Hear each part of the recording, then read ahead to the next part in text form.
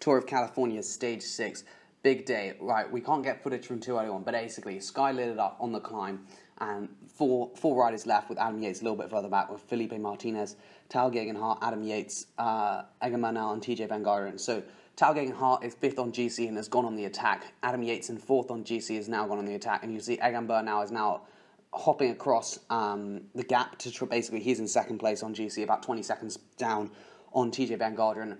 So you can see here, Geoghegan-Hart on the attack, and Bernal's straight on that wheel, getting that good slipstream. It's a pretty fast climb, about 6-7%, I believe, so some good drafting happening here. And you can see TJ Van Garderen is just drilling across to try and get across. Adam Yates and Felipe Martinez are struggling a little bit.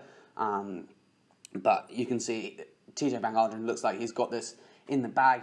He's coming across. You can see he's got a bit of draft now, so it shouldn't be too hard.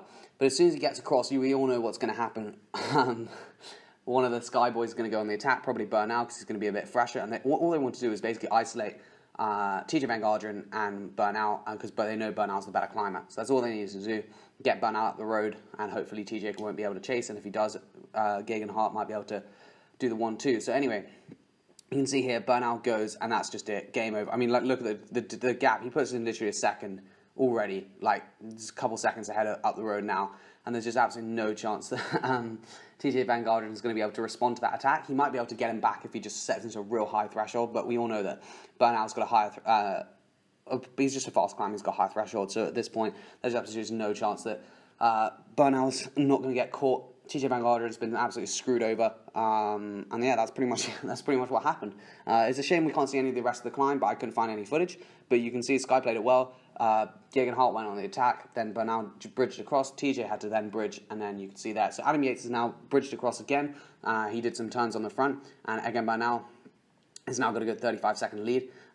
Here we go with Adam Yates on the front. Geoghegan-Hart's just sitting on and don't need to do any work. And you see Felipe Martinez is closing that gap. So Felipe Martinez was quite intelligent in some ways because he just he didn't really go that hard to get across the gap. But you can see TJ Van Garderen has slowed down a lot because he was able to respond to that initial attack by Bernal quite a lot. But he's now lost 35 seconds. I think it's more like 55 seconds to Egan Bernal. And I think it's about 50 seconds to these guys and maybe 55 to Daniel Martinez because they're pretty close now. And you can see with 1K to go, it's now up to 50 seconds. And Martinez has got 10 seconds to close the gap, and he's just about to ride across. He's in third place on GC, just behind Egan Bernal. You'll see it at the bottom, they sort of have the time difference they're on. So he's 37 seconds down on TJ Van Garderen, and Egan Bernal, I believe, is about 23 seconds down. So Adam Yates is in 4th place, so he really wants to try and get that place back. But you can see here, Tal Geoghegan-Hart goes for a good attack, just to try and ruin the chase, because obviously then everyone basically tries to get across to him. So you can see Adam Yates then sprints across, and Tal just shuts it down straight away. But that's just burnt their legs. It's ruined their cohesiveness, and it's probably gained Bernal 2 or 3 seconds, maybe 5 seconds. And again, you can see here, it's coming up to the final, the KOM. Bernal's already on the descent. Pretty fast descent, pedal most of it. There's a little bit of aero tuck, but literally 0 technical corners. I doubt they break the tour on that descent, really, because with open roads like that, you really just don't need to. With closed roads, where you can go across the whole road. You can see Adam Yates is starting to up the tempo a little bit, trying to drop old TJ. As we can see now, TJ gets dropped. Geoghegan-Hart has no worries going around him. You can see here, just on the other side of the road to make sure that what's his face, TJ Van Garderen can't get on the wheel. Geoghegan-Hart closes that very easily, goes straight past Daniel Martinez. So Geoghegan-Hart's looking in real good form, and Adam Yates is also looking solid. He paced himself obviously a little bit early, didn't respond to the attacks straight away, but he's looking good in good form at this moment in time. Just questioning the climb now, and you can see he's probably put about 10 seconds into TJ Van Garderen. So TJ had a harsh day, to be honest. You can see here Brendan McNulty is about to just come past him. Good ride. You think he's only at 20, 21 or something. He's a good bloke, Brendan McNulty. Real solid man. He might actually be 19, I'm not 100% sure, but he's an absolute world beater. He's a legend. And look, he goes straight past him.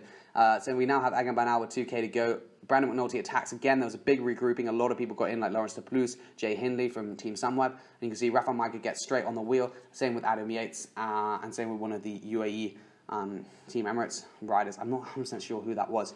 But you can see here the break basically forms pretty early on. Tal Geoghegan-Hart didn't get involved, which I thought was odd, but maybe he didn't want to drag everyone up because he thought it would be more powerful. I don't really know why Tal didn't get across. Maybe he was just like feeling a bit tight. I don't know, but he was definitely the freshest because obviously he's pulling no turns. Here we have the final 0.5 miles, 8 kilometers. See, these 4 guys are up the road. Rafael Majka, Adam Yates. Bernal's got it in the bag. He's got like a minute 35 now. It's fucking easy. He just fucking bangs it out. Not even difficult for the man. Looks like he's suffering quite a fair amount, but he's looking pretty chill, to be honest. He looks confident. You can see Adam Yates just leading from the front. There you go, Bernal. Just head up the road, just concentrating on the effort. Looks pretty relaxed, because I guess he knows he's going to do it. He's not suffering.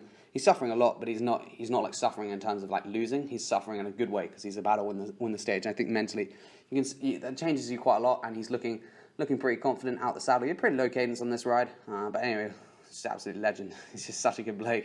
I just can't really get enough of the young man. He's just so good. Like on this stage, he just played it to perfection. Attacked so far out, like 13, 12k to go, and then just launched it. Just launched it on the descent, and on this little kicker, he's got past as well. So it was a good bloke. And the race for behind was basically Adam Yates. Had a good ride. Same with Egan Bernal.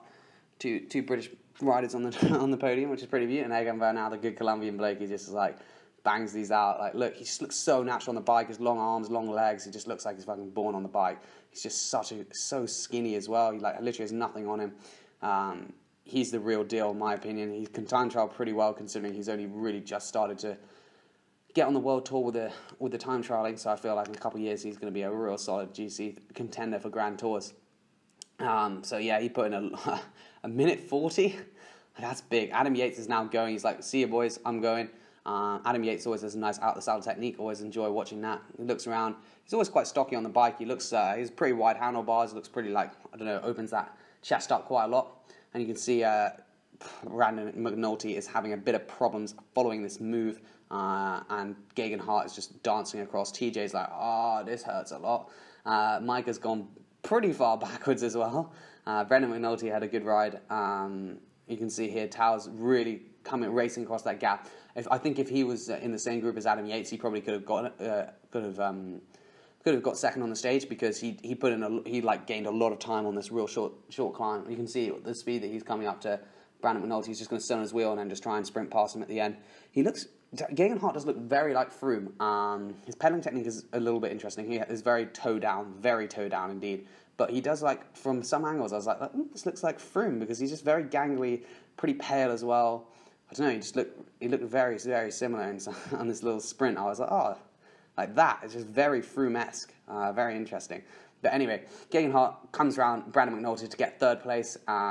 He don't think he got enough time to get into the podium. Adam Yates put in some good time. 1 minute 27 behind Bernal.